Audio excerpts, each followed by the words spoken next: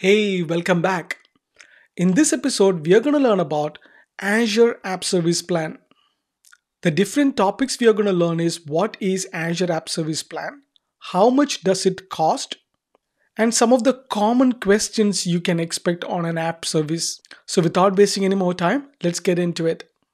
Azure App Service include web apps, mobile apps, and API apps. All three of this always runs in an app service plan. In addition, Azure Functions also have the option of running in an app service plan. An app service plan defines a set of compute resources for a web app to run. These compute resources are analogous to the server farm in conventional web hosting. One or more apps can be configured to run on the same computing resources or in the same app service plan. So let's quickly go and find out how you can create an app service plan. I'm on my Azure portal.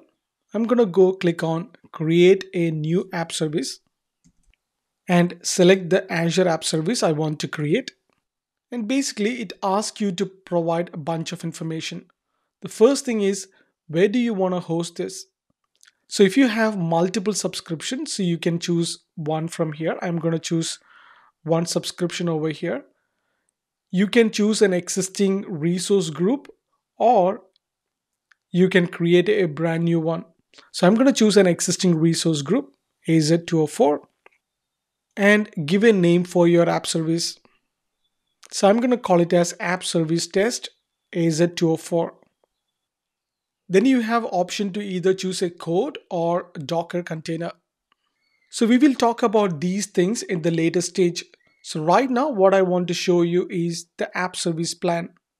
So the app service plan pricing tier determines the location, features, cost, and compute resources associated with your app. So when you create an app service, the app service plan is created for you, the name. You would be able to change the SKU size here. So click on change size. This will give you an ability to choose different size. As you can see here, there is a specification picker. This will give you an ability to choose do you want a dev test environment that adequately displays the different types of pricing tiers you can choose.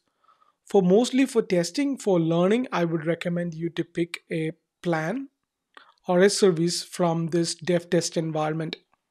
You can click on to see additional options which gives you different pricing tiers as well. For production environments, you have multiple options here. So as you can see that based on a customer requirement, you can pretty much choose any of these different SKUs. Each SKUs have different pricing. Because I'm using a New Zealand subscription, the pricing is in New Zealand dollars. For a P1 V2, it is going to cost me around 122 or nearly $123 approximately if I run this service 24/7 for the whole month. If your workload requires any isolated environment, you have isolated options as well. But the cost will significantly increase based on the option you choose. So the pricing tier of an Azure App Service plan determines what app service features you get and how much you pay for the plan. The pricing tiers available to your app service plan depend on the operating system selected at the creation time.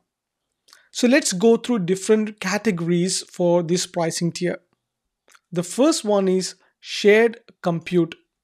Shared compute has free and shared. These are the base tiers. You can use this to run an app on the same Azure virtual machine as other app service apps, including apps of other customers.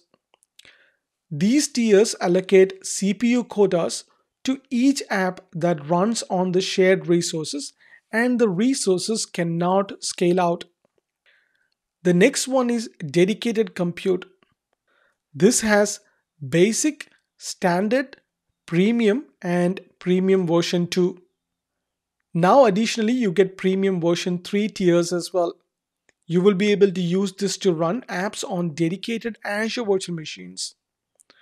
Only apps in the same app service plan share the same compute resources. The higher the tier, the more VM instances are available to you for scale out. The last one is isolated. The isolated and isolated version 2 tiers run dedicated Azure virtual machines on dedicated Azure virtual networks. This provides network isolation on top of compute isolation to your applications. It provides the maximum scale out capabilities. Please note that app service free and shared service plans are base tiers that run on the same Azure virtual machine as other app service apps. Some apps might belong to other customers, and these tiers are intended to be used only for development and testing purposes. Now that we have learned about Azure App Service Plan and the different pricing tiers, let's look into some of these questions. What if you want to know how you can run and scale your app service? And how much does your app service is going to cost you? And what if you need more features and capabilities for your app service? Let's find that out. The first question is, how does my app service run and scale? In the free and shared tiers, an app receives CPU minutes on shared virtual machine instance and cannot scale out. In other tier, an app can run and scale. So when you create an app in App Service, it is put into an Azure App Service plan. When the app runs, it runs on all the virtual machine instances configured in the App Service plan.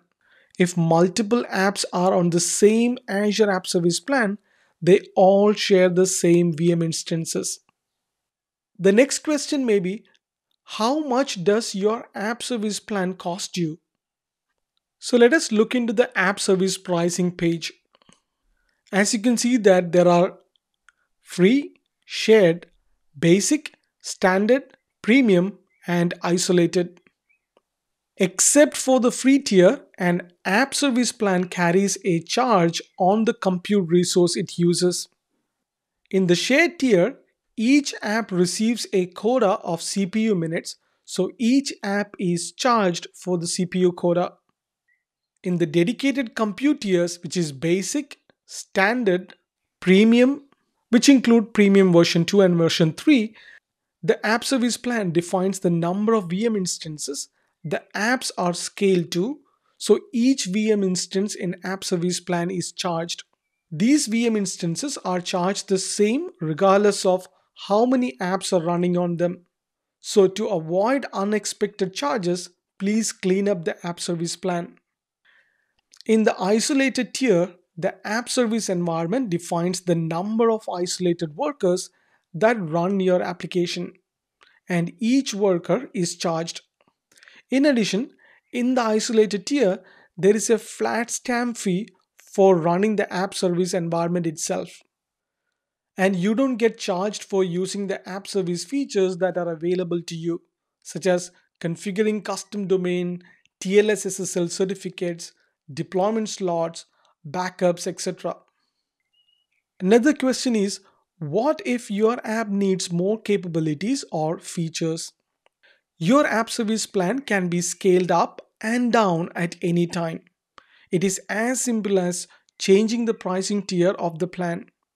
And you can choose a lower pricing tier at first and scale up later when you need more app service features. The same works in the reverse as well. When you feel you no longer need the capabilities or features of a higher tier, you can scale down to a lower tier, which saves you money. Alright, so that concludes the episode 3. In the next episode, we are going to learn how to create an Azure App Service web application using Azure Portal. So I will take you through a walkthrough. So I will see you in the next one. Until then, take care.